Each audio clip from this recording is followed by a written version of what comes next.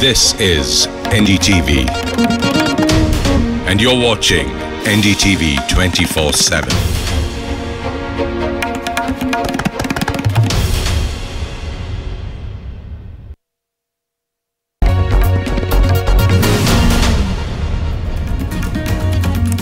Hello and welcome. You're watching our special coronavirus call-in. This is where we take all your medical questions on COVID-19 over the next half hour. Our telephone line 83770887 goes live and you can call in with your questions. As always, we're joined by medical experts at the top of their profession. These are specialists particularly to help you deal with your conditions. At this point when you might be worried about contracting COVID-19, and in case you do, then the kind of help that you might need is now at hand. Joining us this morning, Dr. Bharat Sharma. He's an endocrinologist in Surat. Dr. Surendra Kumar Sharma, also a specialist in endocrinology, and he joins us from the Galaxy Specialty Center in Jaipur. We're also joined by Dr. Ramesh Gudapati, who is Chief of Cardiology at the Star Hospitals in Hyderabad. So our focus on this show really today is going to be about what precautions you need to take if you already have underlying conditions like diabetes and hypertension, or if you've had sort of episodes, cardiology-related episodes in the past, what special precautions you need to take, how you need to manage your fitness levels better, how you can prepare yourself for any kind of eventuality, if at all it comes to that. So our numbers are going live, but in the meantime, I'd like to ask a few questions myself. Of course, the big question is, you know, people do ask us if they have diabetes or for that matter hypertension, are they at greater risk for COVID-19? The answer to that seems to be yes. But if you'd like to help us with that, let's begin with Dr. Gudapati. In fact, what is your advice to anybody that you have treated or who would approach you, Dr. Gudapati? How best should they monitor their lives right now? Are there any extra precautions that they ought to be taking? The diet they should be following? How do they exercise in the middle of a lockdown? Anything you'd like to share with us? Yeah, generally there are certain risk factors which predispose to this coronavirus disease. So one of them is the age factor. If people who are beyond the age of 60 years, or people who have diabetes, and then people who are immunocompromised, these are the ones who catch the virus more frequently. So these are the people who have to be more careful. But as far as the hypertension goes, or the heart problem goes, they per se do not have an increased risk of contracting the disease. But however, if these people get the coronavirus infection, they're likely to have more negative outcomes compared to the other subset of people. So if patients who have hypertension or people who have heart disease, they should continue to use their medications regularly. And then these days with the lockdown in place, I think they should try to exercise at home. These days there are a lot of apps which are available on the web. Maybe you can use one of them and then get into yoga or exercise. So keep their physical activity up. So that will help in controlling these lifestyle diseases. As well as have a healthy diet which includes more of green leafy vegetables and fruits. And don't binge because staying at home, the tendency is there always, you know, to eat more. So I think that's one area where we need to watch out. In fact, there's an interesting meme doing the rounds where someone has stuck a notice inside their fridges saying, you're not hungry, you're just bored, close that door. And I think it's something that all of us are facing really, you know, this need to continue eating out of boredom. So that's an important message going out. Dr. Surendra Kumar Sharma is also with us, and he's a we'll try and get him in just a moment. We also have our first caller online.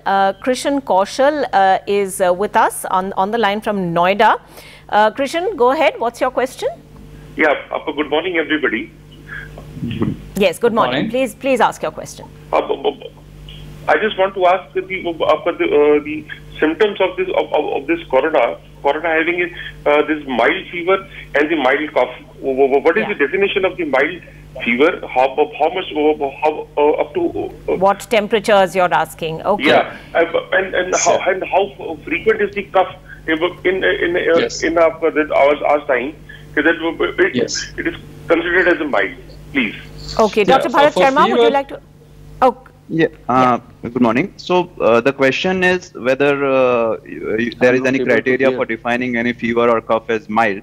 Usually we consider any temperature above 100 degrees Fahrenheit as high grade fever, but overall it is more mild, moderate or severe coronavirus infection. When they are talking about mild infection, it means patients who have just upper respiratory tract symptoms like fever or dry cough or sore throat, no generalized symptoms, no evidence of dyspnea or breathlessness, no difficulty in breathing, no chest pain. So if these symptoms are not there, then you are probably suffering from mild coronavirus, mild infection. Again, once the screening test has been done, then it can be conclusively proven whether you are actually suffering from coronavirus or this is a garden variety upper respiratory tract infection, any viral flu for that matter.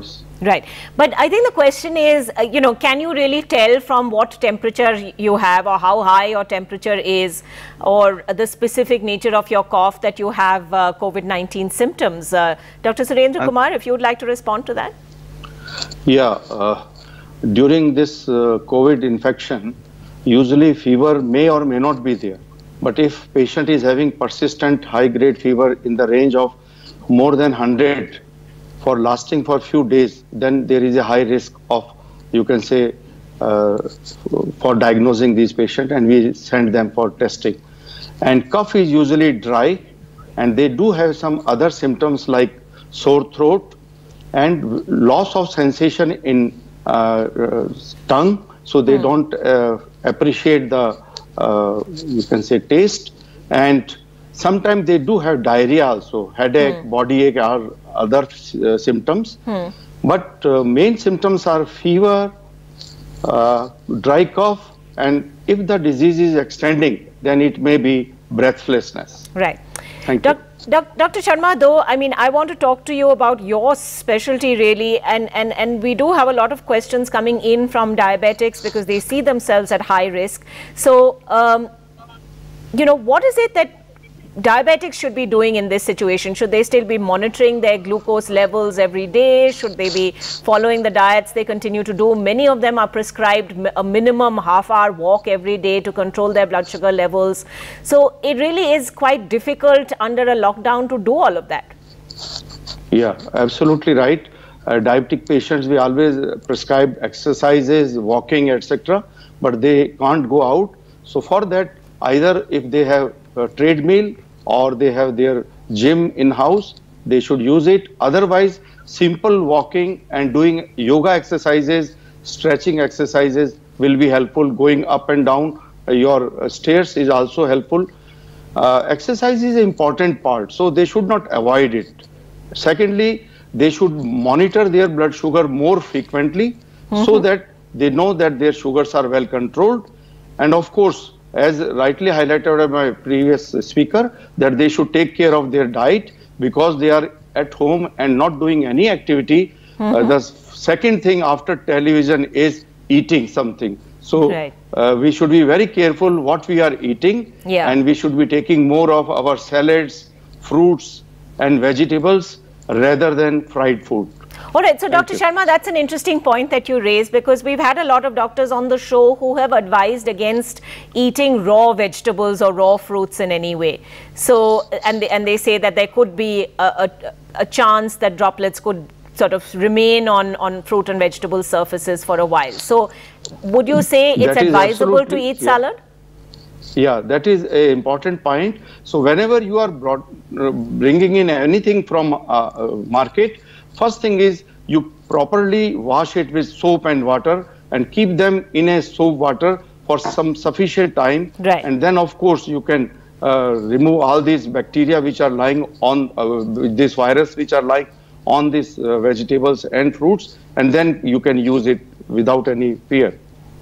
All right. I'd like to appeal to all our callers who are tuning into this show. If you have questions specifically on diabetes and hypertension as conditions that you already have, then do please call in and use this opportunity to ask these experts on specifically what you ought to be doing if you have these underlying conditions already.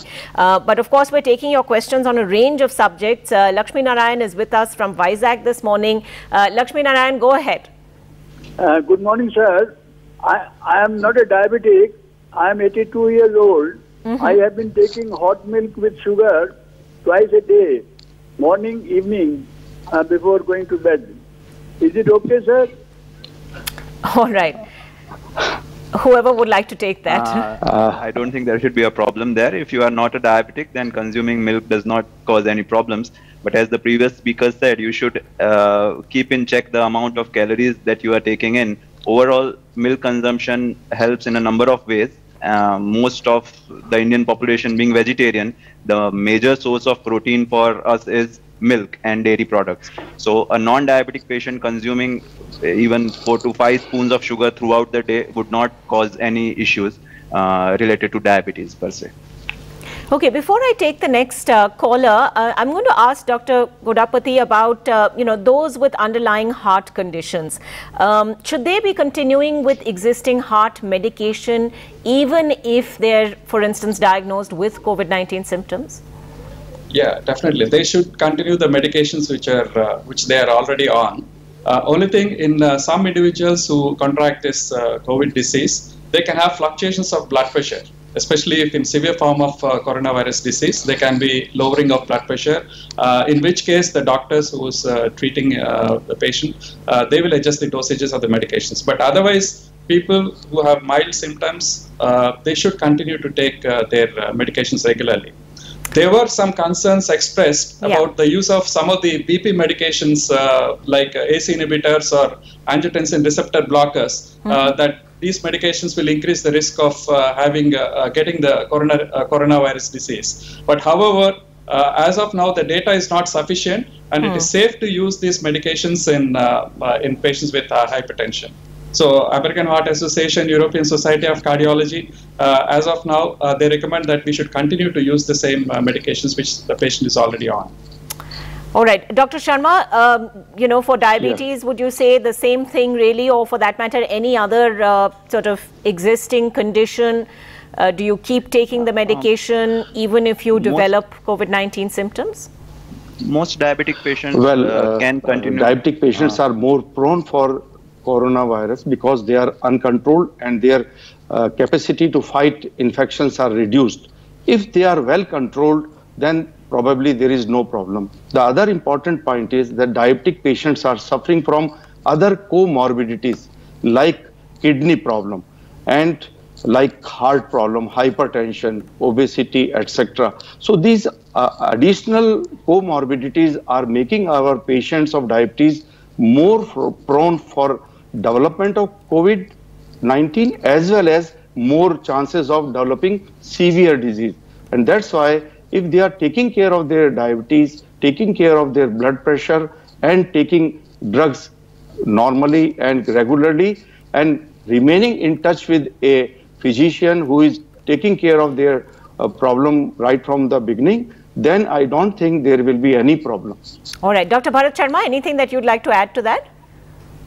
As far as the medicines for diabetes are concerned, most medicines are allowed throughout this pandemic. But if a patient actually develops a COVID-19 infection and gets hospitalized for the same, then most of the oral medicines that are used for diabetes might be stopped, and the patient might need to move on to insulin. Another important factor for patients who are already taking insulin for their diabetes is that they need to maintain adequate levels of hydration and obviously control their calorie intake. Even during episodes of fever or when the patient's oral intake is not that good, there is a myth that if you don't eat, you don't need insulin. That is not actually the case. In cases of infection or fever, the body's requirement for insulin actually goes up. So the patients who are on insulin, especially the type 1 diabetic patients, should not stop taking their insulin even if they are febrile or even if their oral intake has gone down. Right. Obviously, they should consult their treating diabetologist or endocrinologist during this period. All right. Dr. Surendra Sharma has a point to make as well. Yeah, many a time people are prescribing hydroxychloroquine. And this is also a anti-diabetic drug. It reduces blood sugar to some extent, to a tune of HbA1c of 0.5% or so. So if somebody is on this drug, then probably you may require reduction of other anti-diabetic drugs, for example, doses of insulin or other anti-diabetic drugs. All right, let's take a caller at this point. We have Prachi calling in from New Mumbai. Prachi, what's your question? Yes, good morning everyone. My question is, if it sometimes suffocates when we're using regular cotton mask for a long time, in such case, if we use nasal sugar patch to cover nostril, is it recommended, and cover our mouth part with cotton mask? And my next question is, if we don't have sanitizer, can we use liquid soap to dry clean our hands? All right. She's asking about filter nose packs, I believe. So those are normally used as devices for sort of pollution filters, certainly, but do they help in a situation where you're trying to protect yourself from a virus, or is a face mask the only thing that's recommended? If Dr. Gudapati would like to take that. Yeah, as of now, there's no recommendation on using the alternatives to the face mask. It's only the face mask which has been recommended. There are different types of face masks which are available. The surgical mask, the N95 mask, and the simple homemade cloth mask. So whatever is available to the general public, they can use it. But as of now, it's the face mask which is what is recommended. And the second question, it's not necessary that only a sanitizer has to be used. Right. Simple soap and hand wash is good enough. In case if you're going out and then you don't have access to the soap and running water, that's when a sanitizer can be used. Ravi Kumar from Bengaluru is with us and also has a question on masks. Ravi, go ahead. Yeah, good morning NDTV. I'm proud to be a viewer of NDTV. Good morning, Doctor. Thank you very much. And regarding N95 mask, what is the life of a N95 mask? Because I have a mask I've been using for more than a week. Does it lose its character after a week, or should I replace it? Under what interval should I replace it? So the recommendation is that the N95 mask should be used for around 8 hours. It's a single-use mask and it's generally used for around 8 hours. So beyond that, if you use for a longer time, or if you continue to re-sterilize it and use it, we don't know how well it works. But in several countries, there is a shortage of this N95 masks. So some of the doctors, they have been given, like even All India Institute has given a new directive now, because there is some shortage of N95 masks for the doctors all over the country. They are giving 5 masks, and then what is recommended is that you use 1 mask on one day, and then let it dry for the next 4 days, and then use it on the 5th day. So similarly, the next day, the next mask is used, which is again used on the 6th day. So this kind of practice has been going on in some of the countries because of the shortage of N95 masks. But generally, there is no data on how well it will work after beyond the usage of the mask for 1 day. But what is more important is the general public doesn't need N95 masks. Right. N95 masks are reserved for professionals, medical professionals who are dealing with corona positive cases, and that too where there is a high risk of generating aerosols. So like just a cover for the face, Dr. Gudapati, would be enough, and this could be a piece of a clean, sanitized piece of cloth also?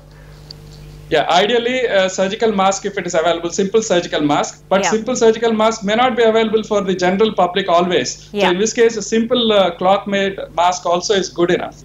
So something to cover your face and the nose so that you don't infect the others. Yeah.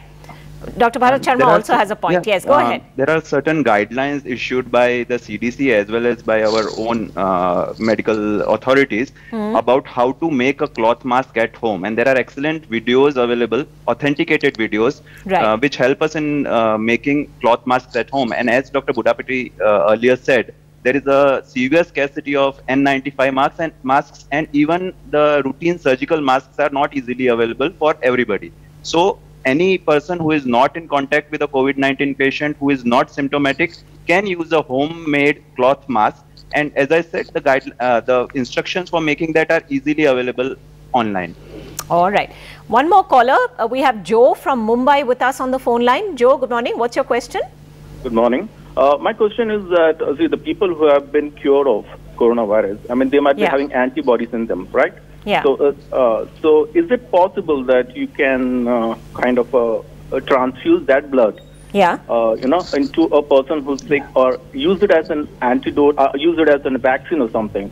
Is it possible that can be done? Yeah, it is being tried out. Actually, it is not like a vaccine, but those individuals who have coronavirus disease, which is in a very severe form, and if they're not doing well, it is being tried out. Like those individuals who already had an infection with antibodies, those antibodies are being extracted and they can be tried. But we don't have enough data to say how well it works, but certainly this is a modality which is being tried out in severe forms of coronavirus infection in the ICU. Okay, we have Amarjeet Kaur with us from Noida this morning. Amarjeet Kaur, go ahead.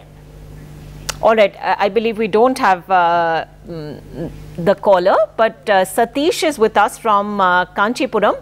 Satish, what's your question?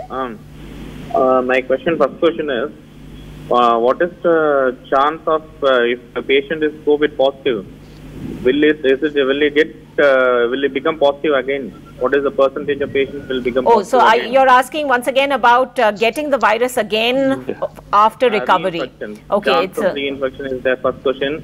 And what is the cardiology point of view with the patient? If then again and one outbreak occurs in India, if a person wants to take hydroxychloroquine, what is the cardiology opinion will you need to get?